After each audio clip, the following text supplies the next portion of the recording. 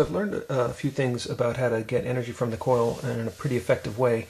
That is, don't connect anything to the top of the coil, because the magnetic field that's spinning here will couple with any wires coming in, and it's a path to losing energy. So connecting my plate antenna that way actually would reduce the power. So leaving the coil by itself and moving it away from the walls and people, keeping it in a space large enough so that it can spin up this field and not be motivated to couple with anything nearby. Then you have one wire coming out the bottom. If you put a capacitor here, I experimented with different values of capacitors. I'll show you a chart that I have. And the bigger I got with the capacitance, the more power I got during the daylight hours, from like 12 to 5 p.m. Because the wall, my wall here is a western, southwestern facing wall. So as the sun sets over in that direction, the energy's coming in quite effectively. As soon as the sun sets, though, you lose a lot of power. So I think the trend is for this capacitance to be as large as possible, so that we can get down into the Schumann resonances, and then I'm predicting I'll get a little bit more power if I can get lower and lower in frequency. Okay, I wanted to show some data that I gathered a couple days ago.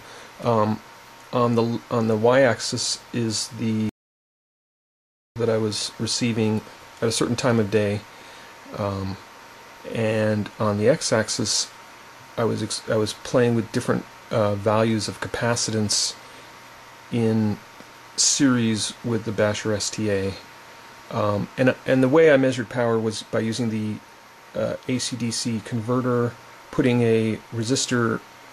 I think I used 250k ohm resistor on it as a load, and then computed the power from the voltage that I was reading across that resistor. The Bashar STA had no scope probes connected to it, which turns out the scope probes will actually steal power from it, and wires, anything near the Bashar STA would lose power. So I was careful to keep everything away from the Bashar STA. But by adding various values of capacitance, as I increased the capacitance, the energy pickup, the wattage on that resistor increased. The reason why I have like a blue and a red here is because some of the capacitors I was using have printed on them a range of capacitance, like 88 to 108 microfarads. So I don't really know what the exact capacitance is, but it's somewhere between these two lines.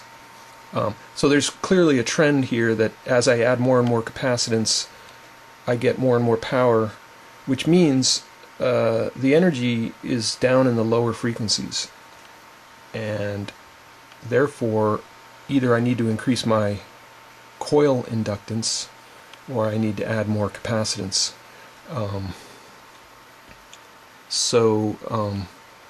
This curve can go quite high and eventually will peak at the resonant peak, wherever that resonant peak is.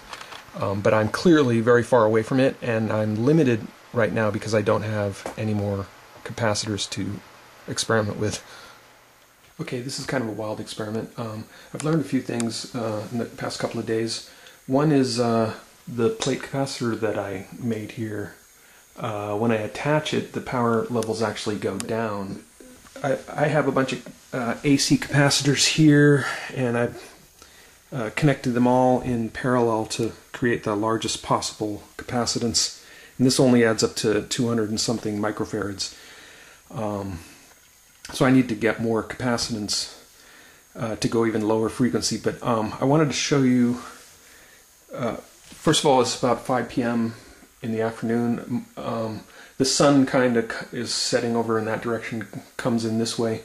And this is when I get the most energy, when the sun's on this wall, beaming energy this way.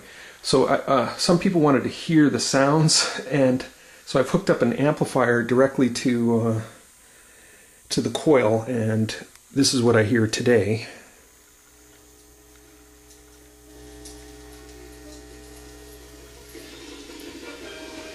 Now the coil, if you get anywhere near the coil, the energy drops because there's like human capacitance and it couples with a person. So I'll show you if I stick my hand in here, I lose the signal. So a nearby radio station is providing some power, but it's also picking up more wideband. So I'll show you that again. Stick my hand in here, or even just touch it. I lose the signal. Another experiment is if you take a wire and drop it in here, the magnetic field gets reduced.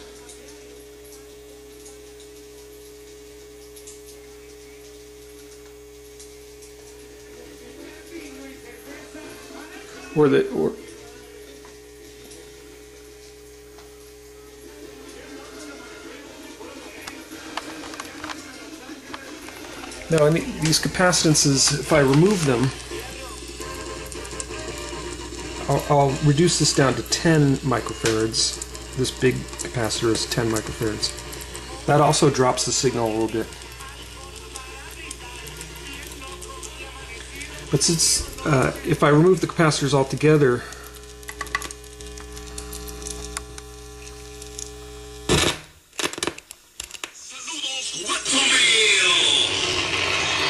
so this is just the coil with no capacitance.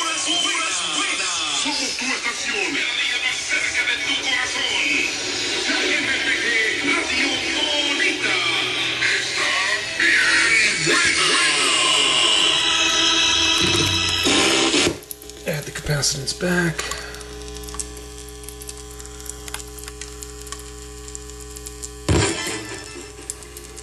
Takes a little while to kind of charge up.